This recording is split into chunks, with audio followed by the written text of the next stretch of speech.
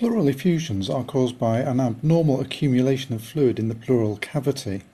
Normally there is approximately 15 ml of fluid to lubricate the pleural surfaces. Several different types of fluid can occur in a pleural effusion.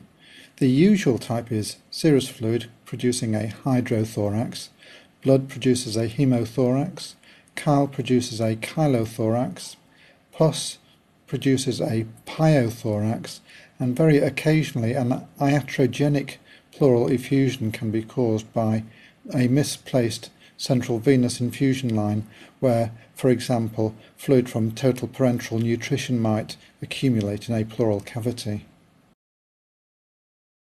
A transudate is excessive movement of fluid through normal vessel walls. An exudate is excessive movement of fluid through damaged vessel walls. Transudates are characterized by fluids containing less than 30 grams of protein per litre. This may be caused by increased hydrostatic pressure, for example with heart failure, or decreased osmotic pressure, for example where there is hypoalbuminemia due to nephrotic syndrome. This section of kidney is stained with Congo red, demonstrating amyloid in the glomeruli. Exudates contain more than 30 grams of protein per litre. Causes include infections such as pneumonia, tumours, for example carcinoma of the lung, mesothelioma and metastases, pulmonary infarcts, inflammation, and abdominal diseases such as acute pancreatitis.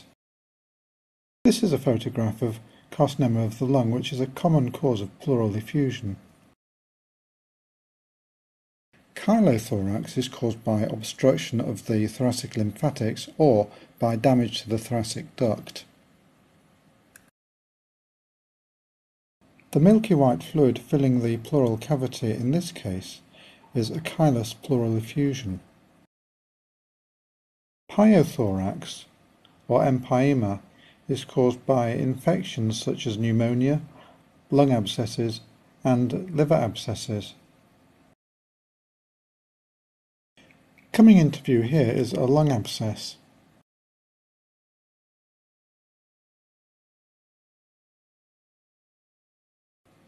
Ruptured aortic aneurysms and trauma are the usual causes of haemothorax. This is an example of a ruptured dissecting aneurysm of the ascending aorta. Pleural effusions can be investigated in the laboratory in a number of ways. For example, biochemistry can look for the protein content, cytology and pleural biopsy for atypical cells, and microbiology for infection. This is a malignant pleural effusion caused by adenocarcinoma. The tumour cells can be seen in the centre of the field. So, what is it actually like to have a pleural effusion and how do they present? I was diagnosed with late onset asthma about 4 years ago. And being a good patient, I used my Beclozone inhaler twice daily and Ventolin as required. But my asthma deteriorated during the autumn-winter of 06-07. I went to see a GP prior to a trip to Australia in January because I really had a serious cough, what I characterised as a 60-a-day cough, though I'd never smoked in my life. He assumed that my asthma was becoming more acute and prescribed prednisolone and another puffer, I've forgotten the name, in addition to the Beclozone. You know, with the benefit of hindsight, I wished he'd listened to my chest, because I guess there was more going off than he thought at the time. Anyway, during the spring and summer of 07, my symptoms became much more problematical. My 60-a-day cough was even worse, particularly in the first half hour after waking.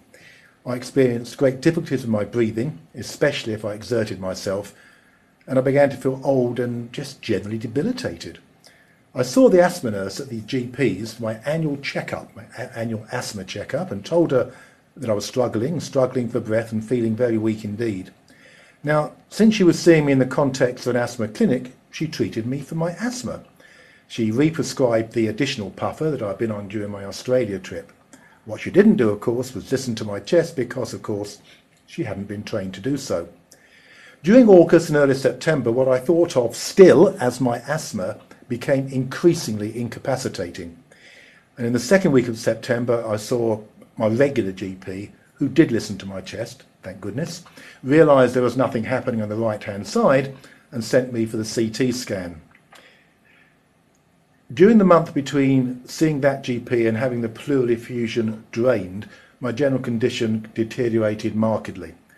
I found it increasingly difficult to talk. I really couldn't talk in complete sentences. Couldn't move about very well. I could barely eat. My appetite was very poor. Couldn't climb stairs or sleep.